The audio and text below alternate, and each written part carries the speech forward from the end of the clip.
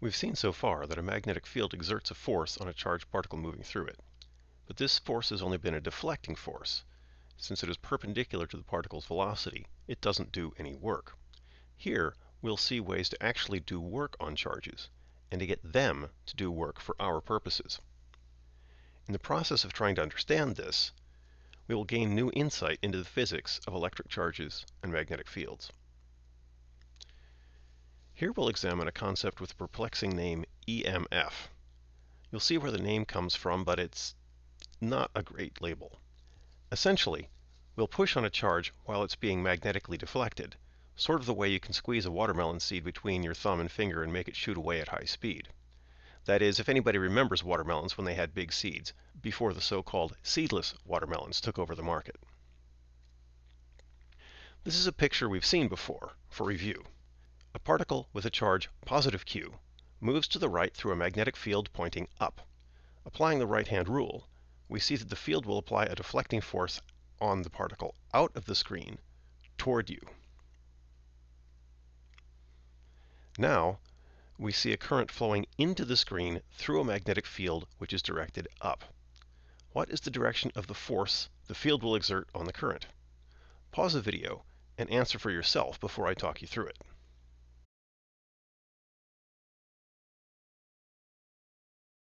Okay, vector IL is into the screen in the direction of the current, and B, the magnetic field, is up.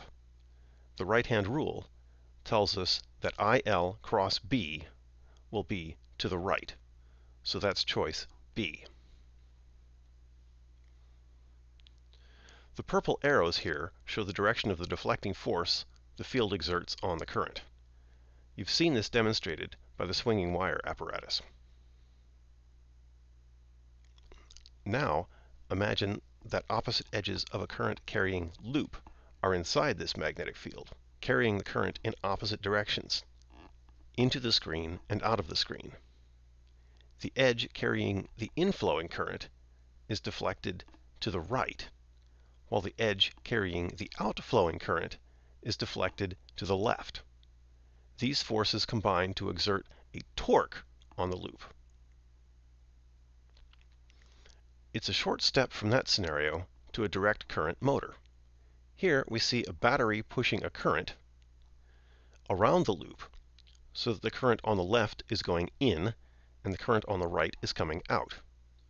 With the magnetic field surrounding the loop directed to the left, the segment on the left is pushed up by the field, and the segment on the right is pushed down, torquing the loop to turn clockwise.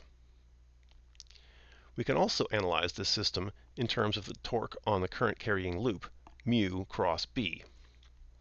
The loop's magnetic moment vector, curl the fingers of your right hand in the direction of the circulating current to let your thumb find that the magnetic moment is down, will receive a torque to align it with the external magnetic field vector B. The torque mu cross B indeed is in the proper direction. This motor has a split ring commutator to keep torquing the loop in the same direction. Notice that as soon as this loop's magnetic moment aligns with the external magnetic field, the gap in the ring loses contact with the brushes, cutting off the current. The loop's angular momentum keeps it rotating clockwise, carrying the terminals around to contact the brushes once again. But now, the edge of the loop that used to be on the right is on the left, and vice versa, with the loop current creating a magnetic field that is aligned nearly opposite the external magnetic field. The field torques the loop clockwise until its magnetic moment again aligns with the external field, at which point the current cuts off, the loop coasts a little bit, and the cycle continues. But all of that stuff we have seen before. What was I saying about an EMF? Let's imagine now that we have a conducting wire in the magnetic field, but that it's not carrying a current. Instead, the wire is moving to the right through the field with velocity v. Any positive charges in this wire will feel the deflecting force in the direction of positive QV cross B, which is out of the screen toward you. Any negative charges will feel a deflecting force in the direction of minus QV cross B, into the screen away from you. Since the wire is a conductor, some charge has to be mobile. Positive charge will build up on the end of the wire in front of the screen, and negative charge will build up on the opposite end behind the screen. This Lorentz force is acting like an electric field along the wire, pointing out of the screen toward you. This does work on the positive and negative charges, pushing them apart against their natural attraction for each other. This is the setup for a more rigorous derivation. A charge Q moves a length L along a conducting wire that itself moves across a magnetic field B at speed v. Opposite charges congregate at opposite ends of the wire until the force QE from the electric field E that they set up exactly cancels the force QVB from the magnetic field. So an electric field is being maintained inside the conductor. It cancels not a real electric field, but instead a sort of mock electric field created by moving through the magnetic field. As far as the particle knows, it's a real electric field. The force moving the charge along the wire has a magnitude QVB. Moving the charge a distance L does work in the amount QVBL. The amount of work done per unit charge, then, is just VBL. This is in units of volts, but it's not a potential difference. A potential difference is the work done by a potential, that is, by a conservative force, on something changing position in the field. The work done here is done by a non-conservative force.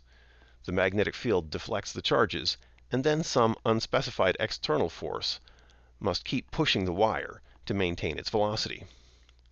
Thus, rather than calling the work per charge a voltage, though I sometimes will, or a potential difference, we just call it an EMF. Here we have aligned all the vectors in their optimal orientations to maximize the work done. The wire is perpendicular to both the magnetic field and the travel direction, which in turn are perpendicular to each other. The relevant dot and cross products are consequently just the products of the vector's magnitudes. The deflecting force is a cross product, and the work it does is a dot product. The initials EMF stand for electromotive force. It is electromotive, but it certainly is not a force. The units are wrong. It isn't a potential, as it isn't conservative. So for lack of a better term, we call it EMF. Now, as an aside, here is a little vector algebra. The EMF, V cross B dot L, is what is known as a scalar triple product of vectors. The input is 3 vectors, and the result is a scalar. Its value is the volume of the parallelepiped defined by the 3 vectors. A cross B is the area vector of the base, and its dot product with the slant height vector C gives the volume. If you begin with the scalar triple product of A, B, and C in that order, it is equal to the cyclic rearrangements that maintain that order. ABC is the same as BCA is the same as CAB. Exchanging the order of any two reverses the sign of the product. Let's turn our attention back to the current carrying wire inside the magnetic field. Recall that a current through the wire, into the screen and away from you, causes the field to push the wire to the right. But the wire moving to the right causes the field to deflect positive charges toward you and negative charges away from you, which is a current out of the screen toward you.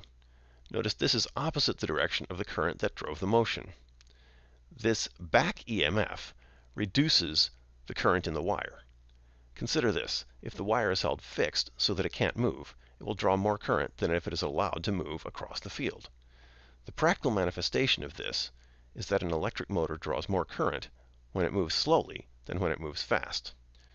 That means more current when it is starting up or when a load slows it down. It doesn't take much current to maintain the motor at a high speed. If you think about it, that's exactly what you would expect from considering conservation of energy.